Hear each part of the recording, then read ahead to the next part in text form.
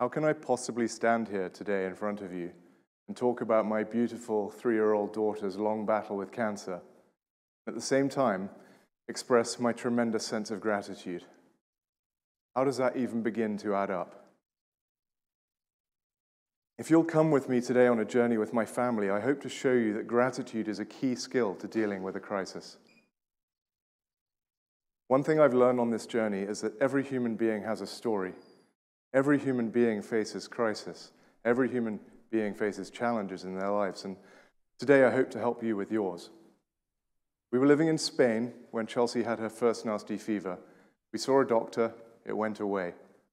At the time, we were planning our next move to Kuala Lumpur in Malaysia, where Angie, my wife and Rock, was planning to go back to teaching after bringing up the girls who were now 2 and 3 years old.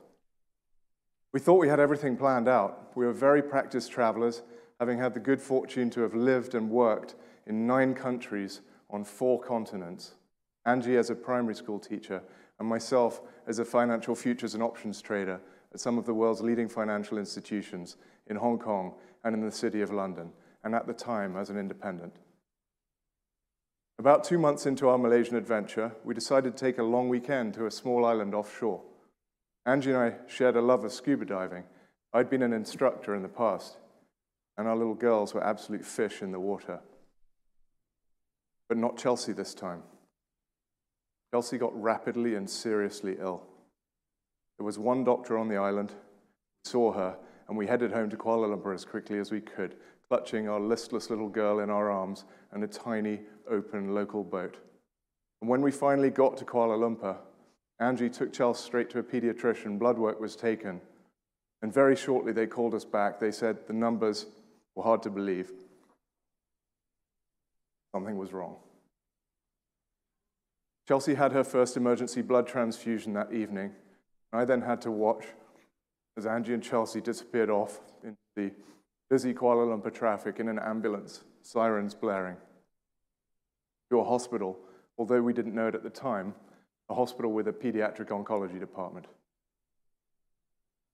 We were sitting next to Chelsea's hospital bed in the ward when the team of doctors and nurses came in and told us that just a week short of her 3rd birthday, our beautiful 3-year-old little girl had been diagnosed with acute lymphoblastic leukemia, and her world and our worlds were completely turned upside down. We began our new lives at the pediatric oncology ward, a place where we met so many heroes. It's difficult to adequately describe to you how tough that first year in Malaysia was. We lived day by day and moment to moment. In total, Chelsea faced almost 3 years of daily chemotherapy, sometimes into her spine and directly up into her brain, and at other times through the surgically implanted port in her chest and the line that went inside her heart.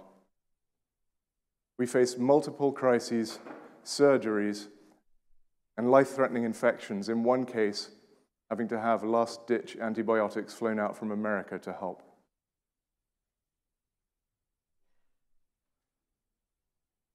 Even when you're not in hospital, and there are countless long nights in hospital, as a parent, the fear never really leaves you alone. Common everyday occurrences such as someone sneezing nearby can be scary and destabilizing. Vaccination rates were low. Herd immunity wasn't quite there, and we were absolutely terrified of measles. Chelsea had to be a very, very brave girl for a very, very long time, and how she was. We're so lucky that Chelsea is a naturally happy little girl, and even in the hard parts, of which there were many, she always tried to have a smile for us. Just a super kid. Angie and I did most of the crying for her.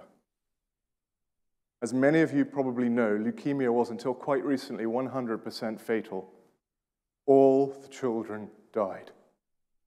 I think about that a lot. We're so grateful for our little girl's inspiring life. And that gratitude for the goodness of humanity and the richness of life, we've always held that. It's never faltered. Gratitude for science, so important today. Gratitude for doctors like the 72-year-old Dr. Lin in Malaysia, who certainly saved our little girl's life, and who had so many patients and responsibilities, he simply couldn't bring himself to retire. Gratitude for nurses, so many amazing nurses, and for brave parents before us and brave kids who'd been in trials as we elected to be in a trial ourselves so the future could be better.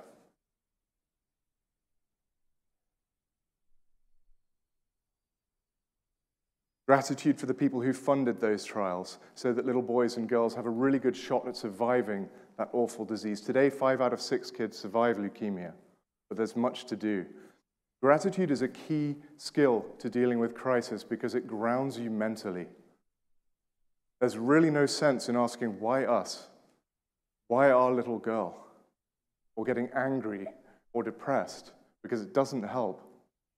And that gratitude to all those amazing people who are helping you starts to drive a sense of responsibility, at first to yourself, to get your own house in order, because it's your job to be the best possible advocate that you can be for your child. I practiced yoga in the hospital ward while Chelsea slept, but you have to have a good, long, hard look at yourself. For me, I stopped drinking alcohol then and there and have never drunk since. It'd always been an unhealthy habit for me personally that I'd had to watch and control, and there was simply no room for it anymore. But our gratitude went beyond the global science community and the amazing leukemia protocols that developed in America and spread hope to every corner of the globe.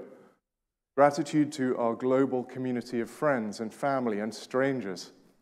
At first, hundreds of postcards began to roll in.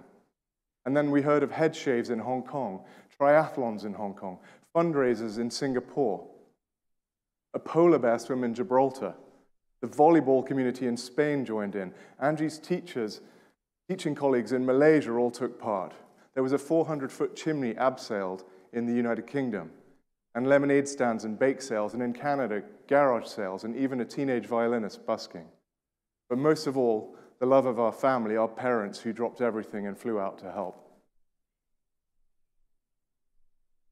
As we spent our first Christmas in hospital in Malaysia, a large group of carol singers, strangers all, came to our house when we got home to sing Jingle Bells for Chelsea.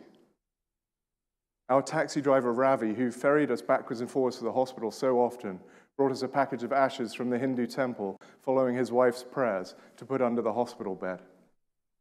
So many people from so many different walks of life and cultures came together to support our little girl.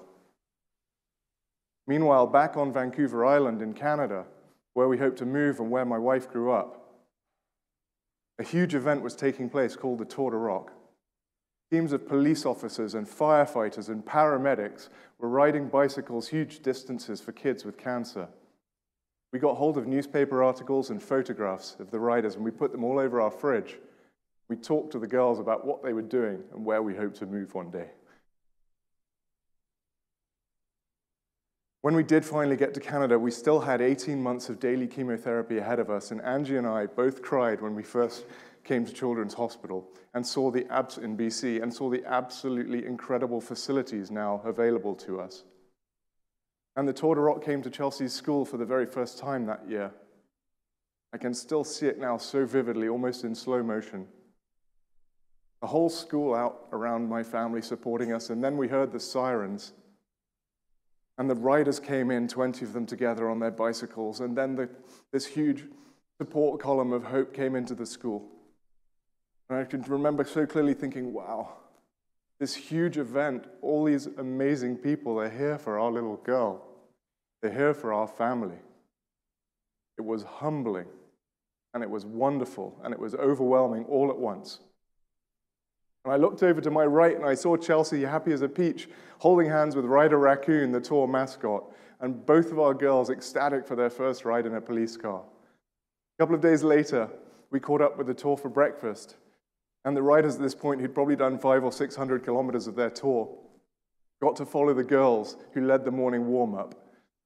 Watching the girls perform a complicated and totally random routine of high kicks and star jumps and even the splits, while those devoted police officers and firefighters did their best to keep up, was absolutely hilarious and just pure gold for our family. The Tour de Rock also funds Camp Good Times, which is a magical place where kids battling cancer and bereaved siblings can go and just be kids again with their families for a few days. It was the best time our family had had in years. And as we got stronger, good things began to happen. I got to see Chelsea suddenly burst into a sprint for the first time in her life, the first time I saw her run age 5. You can imagine the joy of that for a parent. And as we got stronger, that sense of gratitude that we felt became more of a sense of responsibility, not just to ourselves, but to the wider community, to give back, to be a small cog in that process of progress that had been going for so long, so that other little boys and girls didn't have to go through the awful things that our little girl went through, because childhood cancer is hell.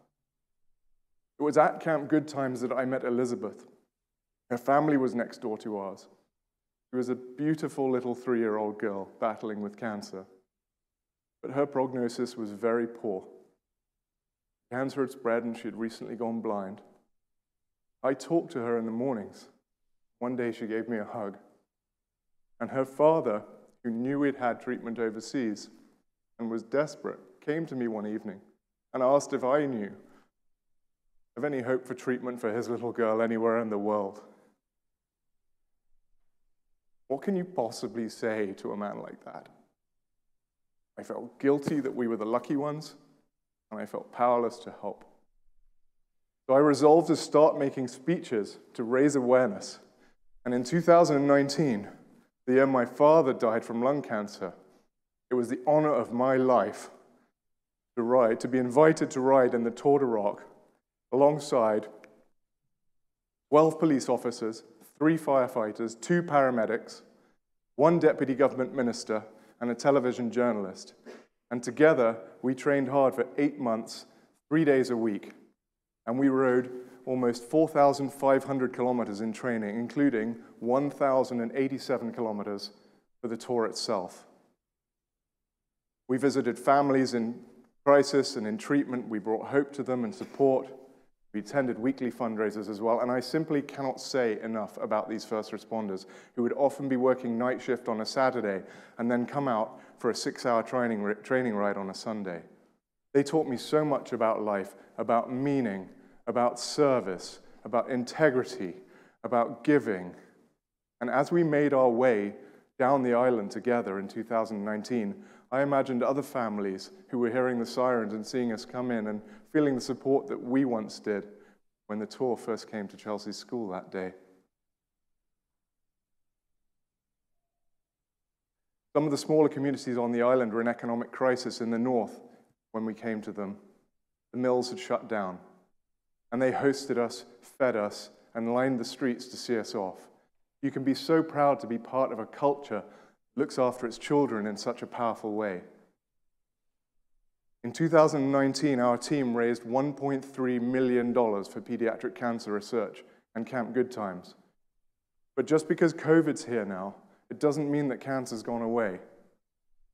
Matter of fact, it's a good deal scarier. And new teams were unable to gather and train for the Tour de Rock in the last 2 years. Sponsors were struggling, and we couldn't really hold fundraisers, so alumni riders got together, 40 of us, myself included, and we rode down the island in little bubbles together and passed the baton off to each other as we went down. And in the last 2 years, we raised over $1 million for pediatric cancer research. So proud to do something positive during COVID. I'm pleased to let you know that Chelsea, who's sitting in the middle there in my tour jersey, is now a happy, healthy 10-year-old girl, donating her hair for the 2nd time since it grew back, flanked by her amazing sister Sophie and her cousin Ella. Chelsea's now become a small leader in her own community, showing her peers the way forward. Giving back. If there's one thing I'd like to leave you with tonight, it's this. Practice gratitude. Find something bigger than yourselves. Aim high and work hard. Pick up a heavy load.